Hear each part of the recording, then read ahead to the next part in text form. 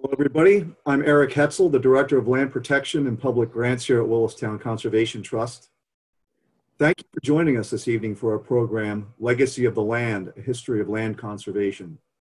Just a few words about our program format.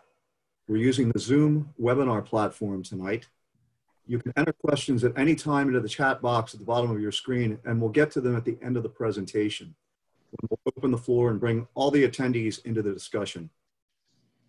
With us here tonight is Bonnie Van Alen, the co-founders and the executive director of Willistown Conservation Trust, and Alice Hausmann, another co-founder and one of the original trustees.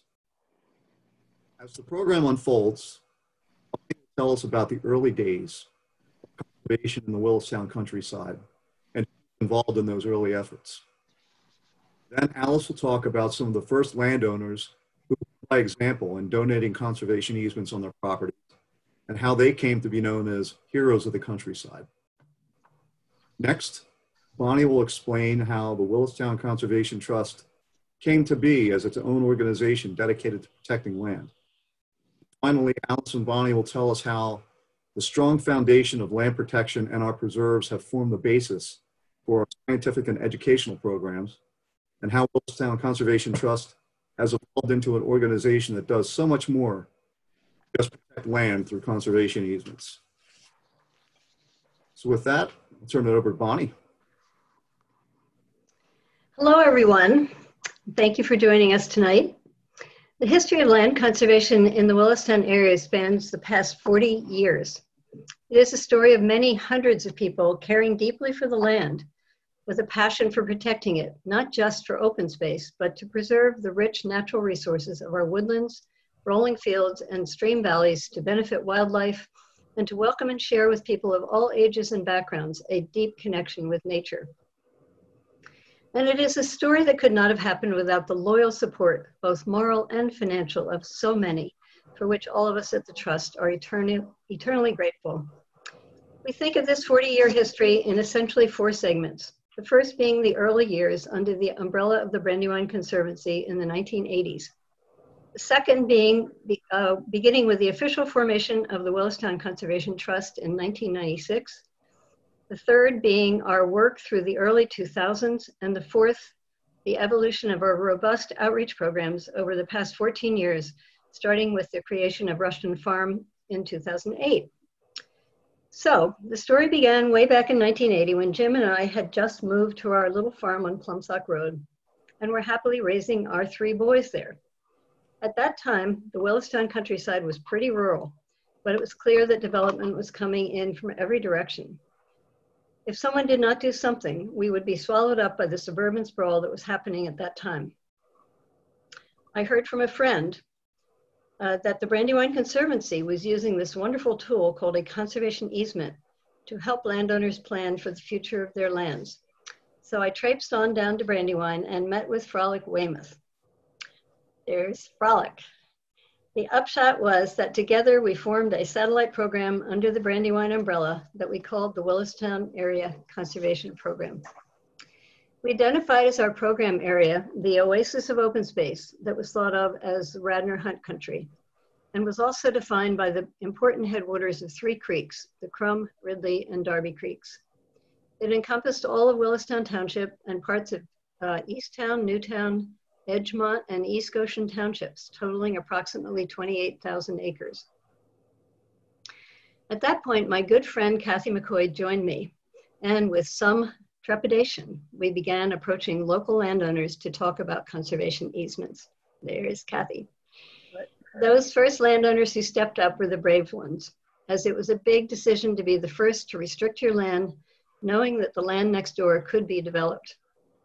Those early easement donors were the original heroes of the countryside, whose commitment to preserving the lands they loved formed the basis for where we are today. Names like Francis Ellen Paul, Ellen Mary and Henry Meggs, and the Leisenring, Strubbridge, and Van Alen families, among many others.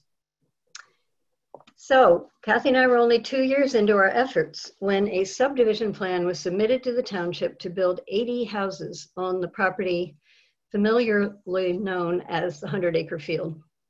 It was really 220 acres on Sugartown Road. Kathy and I were wet behind the ears when it came to what to do, but our friend and neighbor, attorney Peter Summers, came to the rescue and helped us form a limited partnership of 14 investors to acquire and hold the property until we could find conservation-minded buyers to resell it to. This was a critical moment because had that key property been developed, Betty Moran, who owned the neighboring 100-acre horse farm, would have moved away, and both public water and sewer would have been brought into the heart of the countryside, creating a snowball effect in definitely the wrong direction. Happily, the outcome was the preservation and sale of the property in 5 large parcels, including what is now the 25-acre Squarefield Preserve, owned by Brandywine and with an easement to WCT. And best of all, we were able to return all of our investors' funds so that many of these friends and neighbors have been willing to invest in subsequent projects.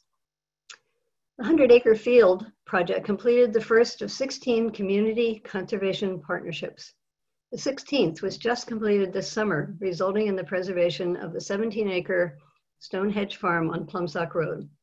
All in all, these 16 community conservation partnerships represent nearly $100 million in acquisition costs and the preservation of 2,000 acres that would have otherwise succumbed to development. What an amazing testament that is to this remarkable community. Following the 100-acre field project, Peter Hausmann and I were approached by the Ashton family, who had decided to sell their 450-acre Delchester farm, bounded by Goshen Road on the north, Delchester Road on the east, Garrett Mill Road on the west, and Route 3 on the south. A spectacular property that under township zoning could have supported 240 residential units. The family offered us the opportunity to purchase an option on the property, which gave us time to create a conservation plan dividing it into large parcels, take the plan through subdivision, and to find conservation-minded buyers for each parcel. In the end, wonderful buyers purchased and preserved 5 large parcels and the 190-acre Okahocking Preserve that so many enjoy today with walking and with their dogs down along Route 3 was sold to Willistown Township. This happened with funding from the Township Open Space Fund, the Chester County Preservation Partnership, and the PA Department of Conservation and Natural Resources. It was the Delchester Farm project all the way back in 1985 that began the long and wonderful relationship with Peter and Alice Hausmann.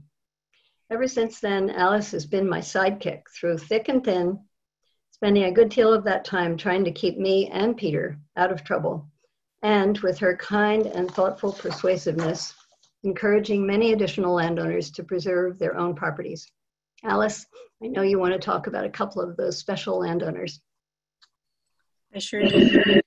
Thanks so much, everybody, for coming. We really love seeing all of you here. There are so many wonderful families who helped us get started, and a lot of strong women. I wanted to talk to you about just 2.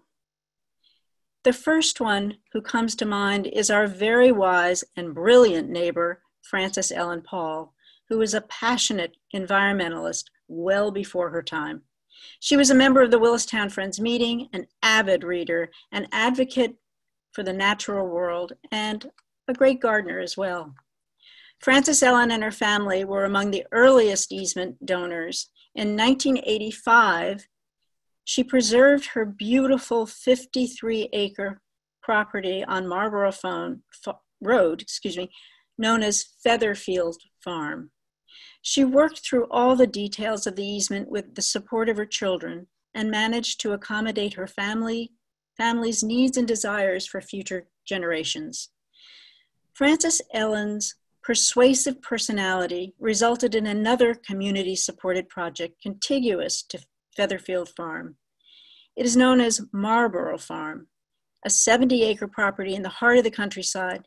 This was in 1988, and the community's 4th partnership. None of this could have happened without the support of neighbors and friends. A public auction had been scheduled to sell the property, and fortunately, several neighbors provided the financial backing to make it happen, so we could make a bid. For better or worse, our area had started attracting attention from several developers who saw an advantage to building next to an eased property. This was not the anticipated consequence of those community members who had truly developed a conservation ethic in saving the land for the betterment of all the water resources, the habitat, the pollinators, and of course our visual beauty. So we were one of 4 bidders, with 3 developers bidding against us. On the day of the auction, there may have been 2 things influencing the outcome. The first thing is that we met at Frances Ellen's to have a good luck drink before we walked over to the auction site, which was staged on the bank barn at Marlborough Farm. We arrived with high hopes, but a little trepidation as well. The sun was beginning to set. The second influence was that the auctioneer surprised us by changing the format of the bidding process from the overall price to price per acre, forcing my husband Peter, who was doing the bidding, to have to calculate on the spot. The sun was going down and it became more difficult to read the solar calculator. Fortunately, Jim Van Alen came to the rescue with his excellent math skills. There were a few frantic moments, however. I think Bonnie remembers all that quite well. It was quite frightening. But despite the intense bidding from the developers, we managed to prevail and we won the bid. Alice, what you forgot to say was that the light was going down and we ran out of light, but also we managed to just keep on bidding, not knowing how much we were bidding. And we ended up paying more per acre than anyone had ever paid in Chester County before. Oh, well, Sorry. Got the job done. Okay. The outcome was fantastic. The partnership resold the land and an easement was donated to the Brandywine Conservancy. Once again, our community had stepped up and recognized the greater good that extends to more than just the individual landowner, but to the precious resources that have no property lines like water, habitat, and wildlife. Indeed, the good luck drink and our North Star, Frances Ellen, gave us the promised good fortune. And that's one of my favorite pictures of Frances Ellen with her dogs. It's so wonderful. Meanwhile, while pursuing these alternative means of acquiring an easement, we were working with landowners on many other properties to donate easements on their land without the drama of an auction or the need for community intervention. One of the early easements was donated by the Meggs family. This is another extraordinary family and another extraordinary woman, Ellen Mary Meggs. The Meggs family lived on a 158-acre property called Crumdale Farm on Grub Mill and Whitehorse Roads. Ellen Mary was another passionate conservationist whose family had a long history at Crumdale Farm. Although Henry loved the farm and the area, he and Ellen Mary were a bit at odds with what the future of the farm might be.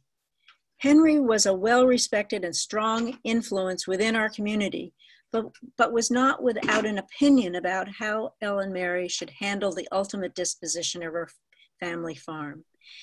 Ellen Mary made it clear that she wanted to donate a conservation easement on her property. Occasionally, she would actually sneak up to the blacksmith shop and to the office to discuss this. And at least on one occasion, Henry discovered that she was speaking to Bonnie on the phone and interrupted the call. Another time, when Bonnie returned Ellen Mary's call, he said she was just not available.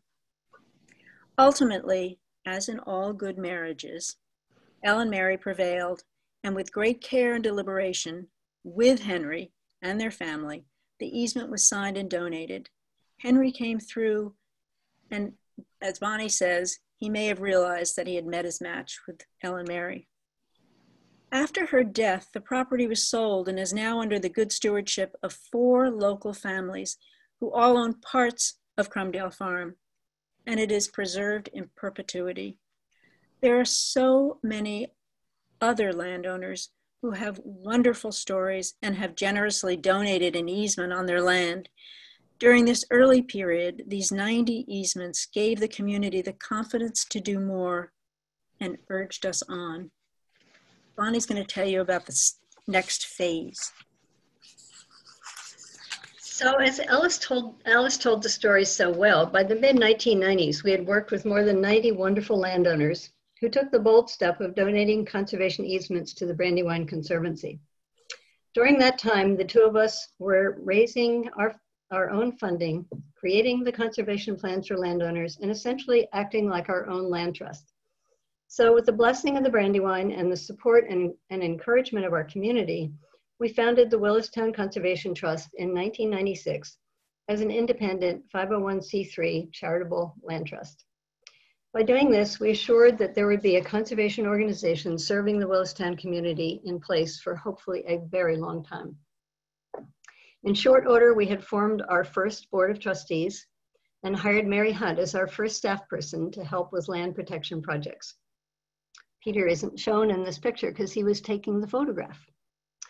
We moved our office from the old blacksmith shop at Whitehorse Corner that had no bathroom, and it's depicted in this painting, across the road to what had been the old Whitehorse saddle shop that had a bathroom. Hey, Bon, you gotta tell everybody the artist's name. All right, Alice, yes, the artist was my dear mother. So fast forward over the next few years with Peter Strawbridge as our illustrious board chair and the addition of staff, many landowners continued to donate conservation easements, increasing the oasis of protected lands every year and creating a reservoir of preserved lands that would later spawn the robust programs that we enjoy today, such as the Rushton Community Farm, the Bird Program, Habitat Restoration, and Watershed Protection. Alice will share more on the significance of these vital programs in just a little bit. During those years, we also had a lot of fun, celebrating the countryside and conservation successes with delightful events such as Run Amok and the Countryside Bash. These events were enjoyed by the local community and also drew many friends from afar who reveled in the joy of our increasing open spaces. It was then that the Willistown area became known as the Black Hole by pilots flying overhead.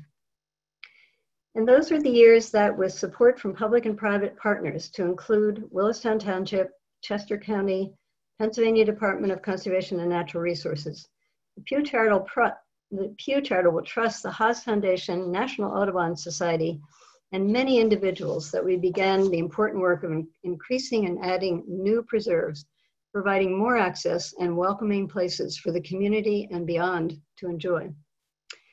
Sharing our mantra that conservation is for everyone, the Willistown Open Space Bond issue enabled a partnership to expand the Okahocking Preserve down on Route 3. And along with county and state funding, helped acquire the 85-acre Kirkwood Preserve on Grub Mill Road. You can see all the preserves pulled out on this map.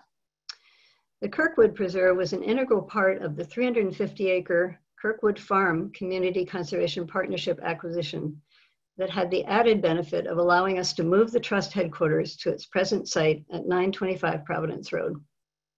There's our sweet farmhouse. Additional partnerships with Chester County and DCNR helped acquire two more preserves. The beautiful 55-acre Ashbridge Preserve along the Redley Creek, just over the border in East Goshen Township, where much of our watershed research takes place, and the 85-acre Rushton Woods Preserve, home to our farm, bird, and watershed programs, as well as the Little White Farmhouse and the new Rushton Conservation Center building. The most recent preserve addition is the exquisitely beautiful Woodpecker Woods, 33 acres located on Garrett Mill Road, donated by a dear friend and neighbor of the Trust. Woodpecker Woods is not yet open to the public, but stay tuned. You are in for a real treat when it becomes accessible. Alice will share the significance of the changes that have come about as the Trust has evolved from the years of primarily preserving land to the opportunities to connect people of all ages and backgrounds with nature through our preserves and programs. Alice? Thanks, Bon. So our mission statement includes words about sharing these unique resources with people of all ages and backgrounds. It also talks about inspiring, educating, and developing a lifelong commitment to the land and the natural world. Our preserves underpin all our outreach efforts and are the key to our ability to do all the programs we have initiated over the years. Without the preserves, we would not have been able to develop such exceptional programs. Those would include the bird program, the farm, habitat, stewardship, and the watershed programs. Rushton Woods, Kirkwood, and Ashbridge, and our newly acquired Woodpecker Woods all have contributed to our efforts to share, inspire, and educate as promised in our mission statement. The Trust's holistic approach to land conservation with a focus on the connections tying the land, the farm, the birds, and the water serves to protect the native habitat and provides open space for our earth to heal and for people to enjoy. The farm is a good example, encouraging pollinators by leaving the native vegetation, which helps support the crops at the farm. Our programs have both a community reach and in many cases a much broader reach. Take, for example, the bird program that Lisa Kishik, our Director of Bird Conservation, leads. It includes a far-reaching initiative called MODIS that helps scientists track migrating birds in a way that has yielded new and more information, including the health of their populations and, by extension, of course, the health of the environment. Lisa brought this program to the Trust and has helped put WCT on the map, really. So here's all the birding team, and they are a force. Rushton Woods is the home of that program, along with the bird banding, and along with the bird banding has extended our outreach exponentially. Lisa has developed a bird banding program for songbirds in the spring and fall, and a sawwood owl banding program just happening in the fall. In addition, we have an affiliation as a field study site with the Academy of Natural Science, an exciting partnership for research and education. Blake Gohl, our education program manager, also an important member of the bird conservation team with solid knowledge and the writing skills to communicate, is shown here, is also a really important member. And she's shown here, she's measuring and banding a sawwood owl. And I have to just say that even the most die-hard birders say that's the cutest owl. They call them cute, and that's kind of amazing. Rushton Farm occupies 6 acres of tillable land at the Rushton Woods Preserve. Fred DeLong is the director and a very skilled farmer also. The farm is a community magnet with a CSA at its core, but it has an outreach as well in the donative intent it adopted very early on.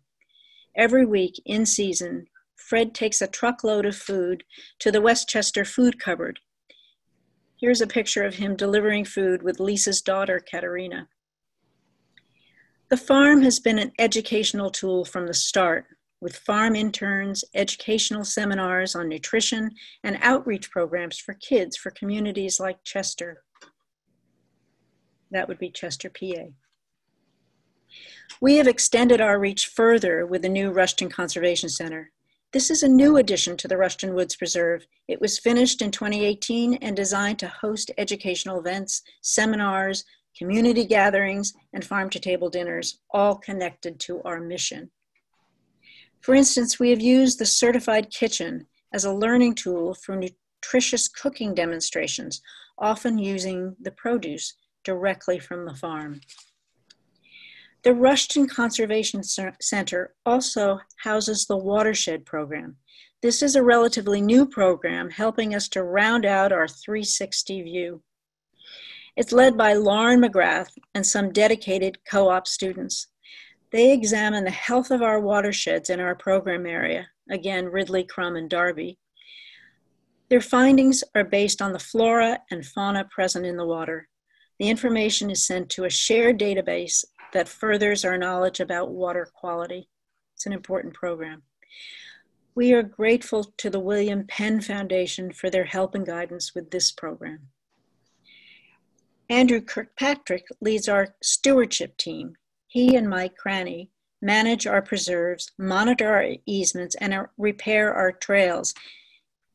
And I'd just like to mention that we have so many wonderful public trails in our program area. I hope you all get a chance to try them out.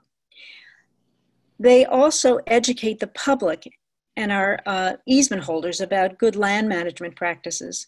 The other night, Andrew and Mike did a fabulous virtual seminar on trail building and repair. It has been recorded, so check it out on our website. It's really professional. It was great. Each of our preserves is unique. We want to welcome everyone near and far to come and explore our outdoors. So many other staff members support these efforts behind the scene. We are so lucky to have them, and we need to do another Zoom webinar to highlight their efforts as well. For the moment, though, I want to go back to our mission statement where we began and our desire to bring in more people to nature. We at the Trust have formed a diversity, equity, and inclusion task force that will examine how we can all benefit from reaching out and bringing people of all backgrounds to nature. We are working on the idea of hosting a forum for those community members who have expressed an interest in getting involved. We feel this is an important to the long-term health of our movement and, of course, to our trust.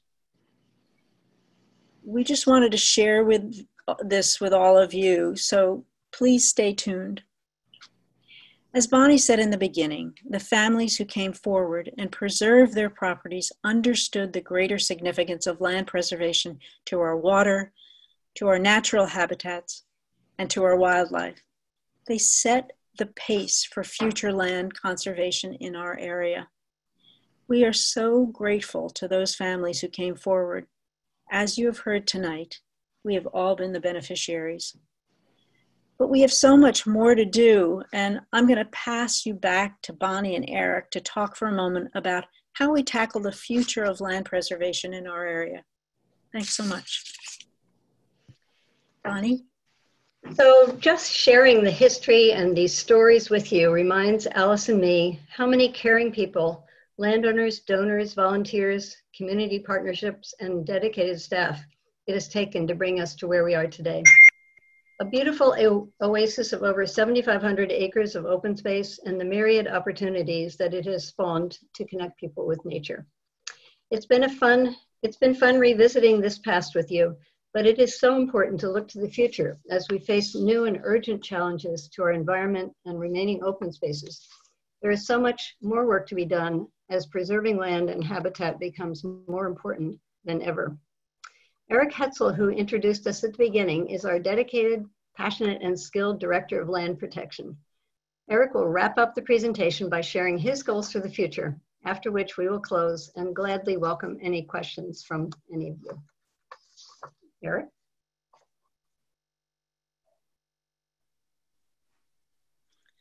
Uh-oh. Erik, are you there? There we go. I'm muted. So, hello again, everybody. I'm Erik, and as Director of Land Protection, it's my job, along with our GIS mapping specialist, Sue Costello, to get the remaining 4,000 acres in our program area into conservation. This map shows in pink the many targeted properties that we would like to see into conservation. It sounds ambitious, but we're optimistic that with the support of our community, we can turn this map green. I'm the person here at Willistown Conservation Trust that you'd talk to if you're interested in learning how you or somebody you know can conserve your property and become a part of this incredible movement and community.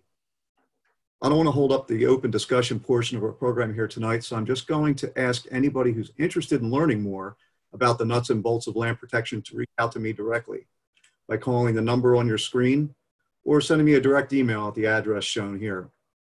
I'd be happy to help you evaluate your individual property and talk about a conservation vision for your land. Or if you just have questions about the process, I'm here with the answers you need. If you'd like to read more about how conservation easements work, just let me know and I'll send you a copy of Heroes of the Willistown Countryside. This is the landowner's guide to conservation easements. Here's everything you'll need to know about starting the conversation about conservation. I'll put my contact information up again at the end of the program so you can reach out to me if you're interested. Without further ado, let's open the floor to discussion. Now we'll bring all the attendees into the meeting. The video will be off by default. So if you'd like to be seen on screen, you'll need to click the Start Video button on the bottom of your screen so we can see you. I think Chelsea will be doing that now.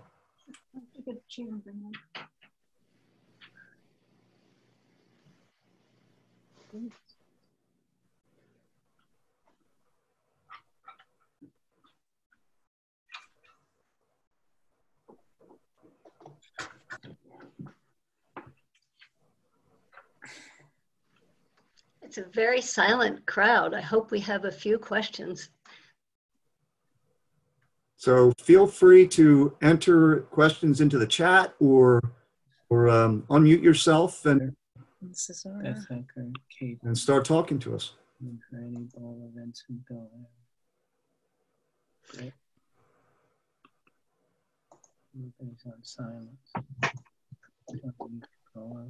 What do you see as the history of the future of the Rushton Conservation Center? What do you wish to do with it? Who wants to answer that? Do I have to unmute myself here? No, you're doing it. Oh, well, thanks for that question, Dick. Well, I think our vision is multiple. I think the huge vision, the big vision, is to have it be a place where people can come to have discussions about the really significant environmental questions that are on everybody's mind now. Perhaps to come talk about climate change, issues like that, maybe the greater issues in bird conservation, to talk about our Motus project, for instance. We had been planning to have a major conference there before the coronavirus set in with ornithologists from throughout the Americas to talk about the future of Motus. So the building serves itself very well to that kind of thing. So it's kind of that thing all the way down to kindergarten children who can come collect vegetables on the farm and come in and learn where they came from and how to prepare them and that sort of thing. So it's a wonderful building and it has a great ambience, and we're just so sad that it's sitting there not being used right now, but that will change. Thanks for the question. Thank you. It does make a wonderful chimney swift tower, though. Ah. Yeah, thanks for not capping the chimney. That's right. So are there? I have a question, Bonnie. It's Peter Strawbridge. Of the 28,000 acres, which we think of as being our program area, and the 7,500 that we have preserved as a result of the wonderful work you have done, realistically, what percentage, roughly, of the uneased land do you think it's realistic to be able to preserve? Wow, Peter, that's a powerful question. All of it, of course, all of it. It's only 4,000 acres. No, I'm joking. I think we'll have a good chance at preserving it all. Many of those larger properties that are left are institutional, such as a golf course. And so the opportunity doesn't come up often to preserve properties like that, but we'll be ready when and if it does. And several large local landowners are still thinking about preserving their lands. So I think as Erik is the boots on the ground and we get more and more people moving into the community who are passionate about preserving the land, I think we'll have a good chance at preserving most of that. Well, this isn't a question, but I just have one comment that I cannot help but make. Listening to the presentation that you and Erik and Alice made makes me so astonished at what you guys have been able to accomplish, to the point where it almost makes me tear up. And I just want to thank you on behalf of so many of us who are so lucky to live in this area for what you guys have done. Well, thank you, Peter. You were a very big part of that, as you know. We have a question in the chat from Brooke Gardner. Can you talk a bit about the conservation of Radnor Hunt and the role of the equestrian community in land protection? Good question. Alice, do you want to take a shot at that? You can talk about that. Well, that was a project that was really an interesting one, but it was a challenging one as well. I mean, this area was actually, initially, people came out here for equestrian purposes, and it developed after a while, you know, others came out as well, such as Peter and myself. But it was a tough decision for the community to make about whether to restrict this land, the members, whether to restrict this land in perpetuity. But they came through, and it was, I mean, it turned out to be a very good thing, but it was a tough thing, I'll tell you that.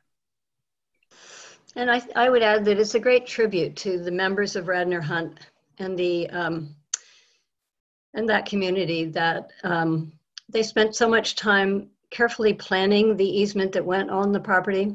It's remind me, Britt, how many acres it is? I think it's 120 acres, and a very, very important piece of land, dead smack in the heart of the countryside.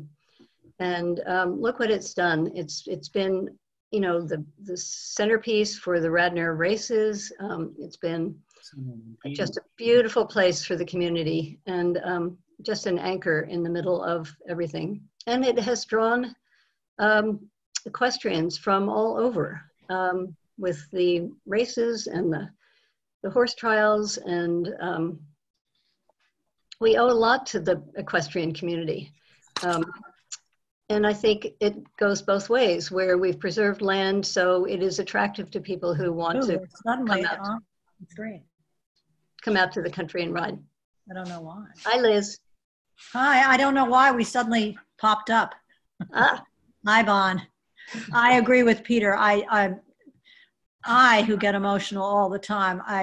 All of the stuff that you are doing this week, I did the aerial view of all the lands that you have saved, and it is very emotional for me, and it is touching, and I'm so proud of you, and Alice, and Lisa, and Dick, and Erik, and everybody Fred, up there, and Fred. All the people up there, yeah. And Fred, obviously. Oh, thanks, Liz. May I say something briefly? Oh, never say anything briefly, but go ahead. We have a wonderful staff, exceptional staff, and that is a reflection of the leaders in part of the trust that we have to work with. So we have our palette, and we have the talent, and we need to make it all come together and continue to come together to make it all work. And I will say about the equestrians, I like to get out every day and run the trails or walk the trails or whatever. And frequently, very frequently, I hear the horns and I hear the horses off in the woods. And today I got a glimpse of the hounds. So tomorrow, maybe I'll see a fox. Thank you all. Is that your refrigerator behind you? That's my shell collection. Oh. Okay, we have a question from Kathy Warden in the chat. What are the criteria for establishing a preserve like Kirkwood? I think it's better to have more for public access. Are there more larger tracts that can be converted to a, quote, preserve status? Kathy, I think that's a really interesting question. And we've been very lucky because most of the preserves have evolved as part of one or another of these community partnership projects where we've acquired property. And we've been able to plan these large parcels, these large tracts out, leaving the most sensitive areas and raising public funds to preserve those most sensitive areas. So Ashbridge, for instance, the redwood tree came down through the middle of it, and we were able to save 55 acres while selling the surrounding areas to private individuals. In the case of the Woodpecker Woods, it was just one amazing friend and landowner who never wanted to see anything happen on her precious land and just outright donated it to us. So we'll keep working at creating more preserves in the future as the opportunities arise. Great question. I'd like to know what the impact of your programs has had on the animal life in the area. Alice, answer that one. Well, I had a beaver last year. And I should say we, but I was an advocate for the beaver and somebody else was not. It's a great place for deer at the moment, as we all know. So that's, I think Lisa would be best to talk about, or Dick, or about the bird populations. That's what to me is so exciting. And I'd love to hear from them about that. Go ahead, Lisa. Go on. Well, you know, we just banded our 100th species last week, so Rushden is definitely a magnet for migratory birds, along with breeding birds, and of course our favorite saw-whet owls, which Alice mentioned. But the trouble, and our numbers have been going up recently, but the troubling piece of that is they could be going up because development is increasing in the surrounding areas around Willistown, as you all notice when you're driving down Westchester Pike towards Newtown Square. And so it's important to if you are going to conserve your land, and with the conserved land that we have, is to make that habitat as rich as possible so that what's left is highly valuable to these birds and species that are using it. But I think if it weren't for Willistown, there'd be a lot less birds in the world. That's what I think. One of the strange measures of this might be the fact that Rushden is actually becoming kind of a birders destination.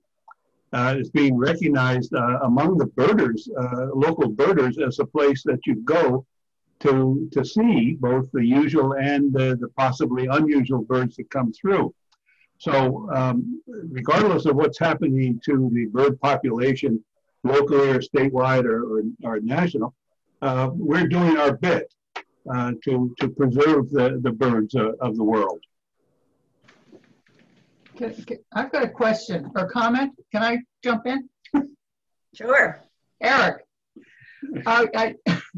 Yes, Nancy. this is not bird related, strangely enough, but it has to do with with easements. And could you say a word or two, or Bonnie, Alice, to say a word or two about small donations? That, you know, that you don't have to have 100 acres to be an easement. That's a question for you, Erik. Yeah, there are a few things about smaller properties. It's true, you don't need 100 acres, you don't need 50 acres to gain to be able to donate an easement. In fact, in Willistown, we have 4-acre zoning throughout most of our township, which means that all you really need is 8 to 12 to 16 acres in order to be able to gain a tax-deductible donation by giving up building rights, because that means 4-acre minimum zoning means that's the smallest lot size you need to build a home site. In addition to that, we also have a newer program that we call our legacy easement program, which allows people to donate a conservation easement on any size property. It's really a streamlined easement document that it's really designed for properties that may not qualify for a tax deduction under the normal conservation easement scenario. It still meets all the legal criteria to be a valid conservation easement in terms of the state of Pennsylvania from the federal easement standpoint. It's just not designed to be a tax deductible donation. So really anybody with any size property can donate an easement and promote their legacy of conservation for generations to come. I don't know, Bonnie, do you have anything to add to that about? Well, I just wanted to say that legacy easements that have been donated really complete the fabric of the preserved land in our area. So we never want to have people think that their property is too small, because every single easement adds to protecting habitat or whatever it is that's special about a person's property. So we welcome and really encourage legacy easement donors. And I just add to that, as Bonnie mentioned, sort of fills in the fabric of conserved lands. Very important thing in habitat preservation and protection is providing greenways and pathways for wildlife to exist in our countryside. And by filling in some of those open areas, it connects larger tracts and larger areas of protected land. So the more land we get connected in between the bigger pieces, the more that promotes wildlife integrity and habitat.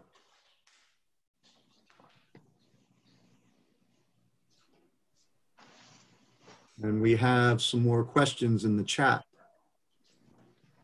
From Barbara Vincent. How is the trust surviving the pandemic? Can you support the staff without Barnes and Barbecue run amok? Is it Chelsea or Kate? Are you there? Well, yep. We can.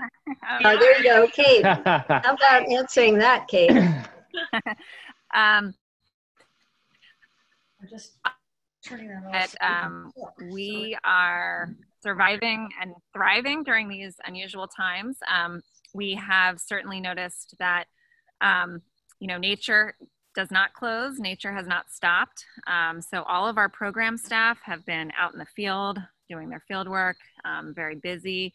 And our preserves have been busier than ever, which is amazing to see people getting out and connecting with nature, enjoying their conserved open space here in their backyard where they can't go other places. So I will also say that we've had such a wonderful response from our community in terms of fundraising. We've had people contributing. We've transitioned most of our in-person events to these virtual Zoom events. We've got a great lineup and they're all recorded. They're on our website.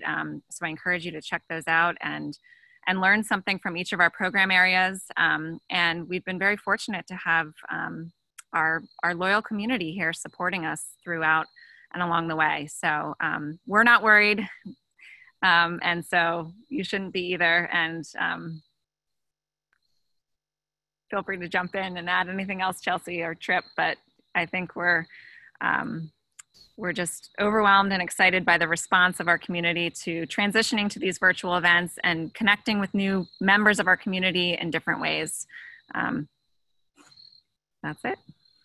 Kate, do you mind if I just add one thing? Yeah. I will say that, Kate, as you so eloquently added, that we've been able to pivot and due to the amazing staff had such strong turnout for these virtual events, et cetera. But for those of you on the call, if you're new, we really encourage you to get more involved.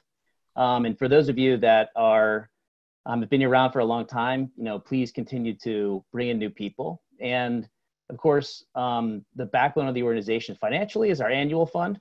And so if anybody is considering helping the trust or would like to in the future, that's one outlet to make a donation. And of course, volunteerism is still extremely important. And there's a link on our website to volunteer. So hop on there, check out the future events, and help us make a difference. Excellent. Thank you, Trip. We have another question in the chat. This is from Louise. Do our other townships in Chester County come to you for advice on how to preserve their land? Your success in long-term planning should be modeled by others. Well, we certainly think so, that we have a very model-worthy process here. I'm not aware of any other townships that really have come to us. Bonnie, do you have any recollection that other townships outside of the several that we work in? Yeah, I mean, we have done some consulting. We're not as far-ranging, obviously, as Brandywine Conservancy as far as our consulting goes. But we have gone up to Charlestown Township and West Vincent and other townships just to help them out and try to get started with programs of their own. So that answers that, I think. Yep. And I add to that, I have been in contact with somebody who's involved in doing land trust work out in New Mexico, who was interested in implementing our legacy easement model out there. They see that as an innovative way to preserve land in different ways out there as well. So that's pretty exciting, knowing that we're receiving some national attention on that front. Erik, don't forget all the work that you're doing with municipalities such as Malvern.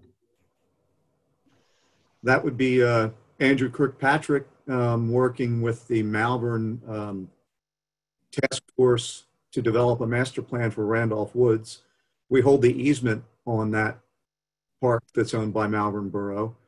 And as part of that, we're an important stakeholder. So Andrew Kirkpatrick has been working with them. He's part of that task force, been meeting regularly to figure out the best way for the borough to use that. Currently underutilized public open space. So that's true. We do work in that capacity as well.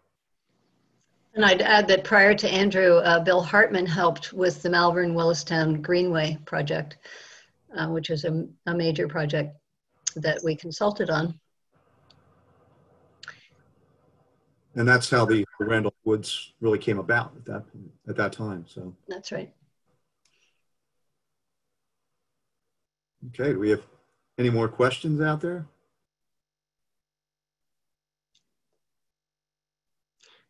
A nice message from Ellen Ferretti. Thank you so much, Ellen. We always have the Brandywine Conservancy high bar to try to measure up to. Thanks for joining us. I wonder why I'm the only one drinking wine. Hey, Kathy.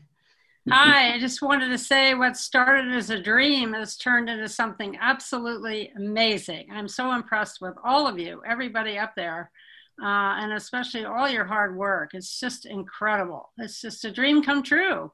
For two young girls who everybody said it was impossible, you did it. So, well, and then Kathy went west and did it all over again. No, that's true. You were talking about using as a model. I used as a model when I got to Steamboat Springs to start the land trust out there based on what Bonnie and I did. And I ran into some pretty hard heads out there in cowboy land. But it all came through, and it's just been a real experience. But I'm really so glad to see this just advance and go so far. I mean, it's really terrific. So congratulations. Thanks, Kathy. On that note, could you highlight the influence the trust has had in other areas, farm areas, bird, around the world outside our confined area? Talking, giving lectures. I see what you mean. Well, our staff is constantly out talking at different conferences and events. Fred, is Fred on board here? No, he just ran out to take a shower because they just got, Okay. which is a good thing. Yeah. Well, Fred, for instance, has been up to the Yale conference on conservation numerous times and talked about our programs. Lisa has been to bird programs all over the world, really. And so we do have a broad reach. I don't know, Lisa, do you want to speak a little bit more about the different places you've been, and Alaska and Maine? I mean, the MODIS project, you know, the wildlife tracking project we're the largest collaborator in the United States, and the second largest next to Birds Canada. And the COVID problem actually brought us closer to scientists from all over the world. I've never met so many, you know, ornithologists in all my life, and I feel connected now to the West, to the Midwest, to South America, Central America. It's been amazing. And, you know, to have, I always say this, that a little land trust, not little, I mean, but a local land trust like Willistown Conservation Trust, to get millions of dollars in grant money from the U.S. Fish and Wildlife Service, that's virtually unheard of. I don't think it's ever been done, to be quite honest. So that is kudos to Bonnie for allowing her staff to go crazy. No, I mean, to be creative and you know, do what seems right. But that's that, and the fact that we partnered with state agencies throughout the Mid-Atlantic, including New England now, and it's just great to be. I think MODIS is just one example of everyone working together, whereas before everyone was kind of working in their own little regions, and now everyone's working together because, as you know, the statistics coming out about wildlife are pretty dire, and the only way to fix any of these issues is to work together throughout the world, not to isolate ourselves from the world. Birds don't see borders. I'm not sure why humans do, but that's all I have to say about that. Yeah, well said, Lisa. Even the suggestion that I could have harnessed you anyway is ridiculous. Sorry. It's true. Okay. So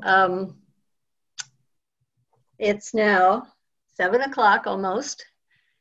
Should we wrap it up? Are there any other urgent questions? Erik? I'm just going to share my screen once again. Up there is my contact information. If you would like to reach out to me to learn more about conservation easements or have any questions at all about land protection in our organization, be happy to send you a copy of our Heroes of the Countryside. And with that, I guess it's a wrap. I appreciate everybody being here tonight. If anybody has any more questions. And thank you so much, every single one of you, for joining us tonight. Thank you. Thank you. Okay. Good night. Good show. Thank you. Thanks, Dick. Well done. Bye, guys. So long. Thank you.